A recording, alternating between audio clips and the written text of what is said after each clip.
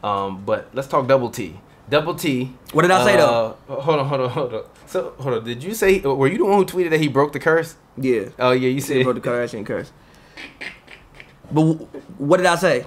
Double T gonna get washed by Valanciunas in the Raptor. But what did I say? I said I think it was after Game 5. Yeah, I said if they play Double T, I think he'll have an effect. Reason of being is because I just noticed just Kevin Love is just undersized. For one, he's undersized and he was being immobilized by Thad Young, and he can't really score over Miles Turner, and he can't really score over Sabonis either. So when you post them, like it's I know what they want to do. They want to run small and run teams completely out the gym, but they not shooting well enough for them to be able to do that.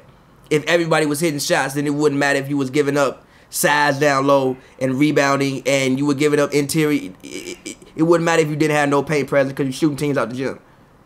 They not doing that right now, so you need a paint presence. You can't have the lane be food and be welcoming for all if, you know. Yeah, he definitely had an effect on Miles exactly. Turner. Miles Turner had his worst game of the entire series. It was actually kind of. I will put it this way: Miles Turner definitely did have a very embarrassing outing in Game 7. You know, I still felt like he didn't deserve to foul out, and once he fouled out, it was kind of like, damn, like it's just free run to the lane now. But hey, he didn't play great. He didn't. But he did not play great at all. But what I said about what I've been saying about the Cavs all year and about the Raptors finally came true for the Cavs. Kevin Love was closer to his season average.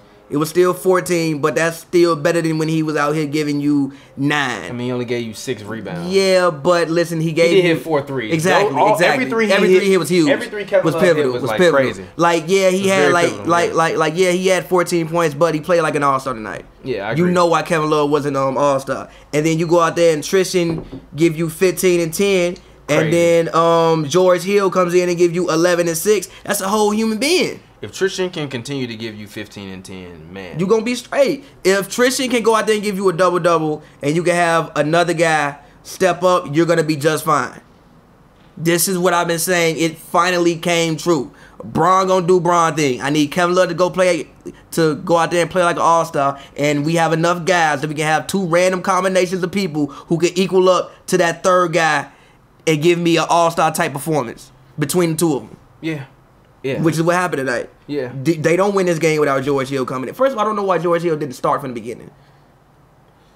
But he was injured, wasn't he? Yeah, back spasms. But if he gonna come in and play like that, just put him on the court in the beginning. I mean, yeah, but if he's having back spasms, then you don't necessarily, know how he's gonna react, and you don't need to try to figure out how he's gonna react. Tyronn Lue put him in as like a last ditch effort. Like if Bron is out, I need somebody on the floor that can. He came in before then. Huh? I think he came in before then. I mean, not necessarily. I'm sorry, not. But when Bron was out in that stretch, George Hill was on the floor. What I'm saying is, like, when Bron was out, George Hill in that moment when he played, I felt like that was kind of Tyronn Lue's like last resort. I agree. Because I didn't really want, because JR wasn't on the floor at that point in time. He was on the bench, right, getting his rest. So I didn't really want to put JR back in the game. But you can't still put Calderon in. Yeah, you can't put Calderon in because he ain't scored at all. Not even that. It's just he can't, like. The one thing that I noticed about the fast break points, in the first half they didn't turn the ball over at all. Cleveland literally had no turnovers. Near the end of actually pretty much at the end of the half, when LeBron missed that layup and it led to an immediate run out by Collison. To me that was like their first turnover because missed layup. Hubie Brown said this. Hubie Brown said this, and watch it.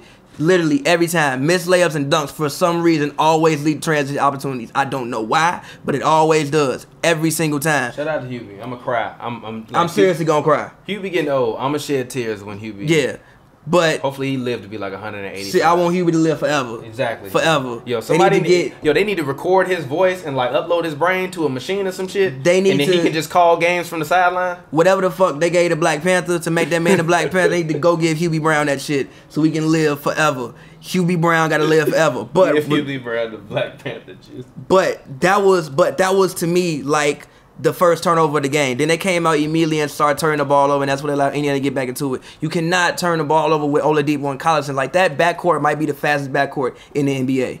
They are fastest. Yes, they are.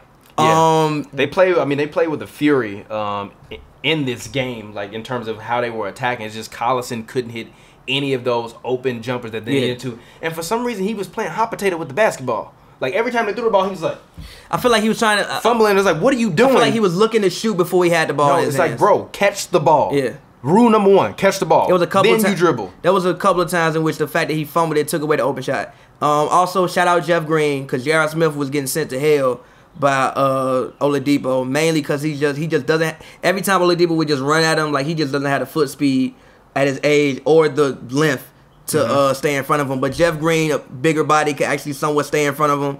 And at least make it difficult for Victor. He didn't get all them points on Jeff Green. He wasn't doing that on Jeff Green. On JR, he probably gave that man 25. He probably gave JR 25.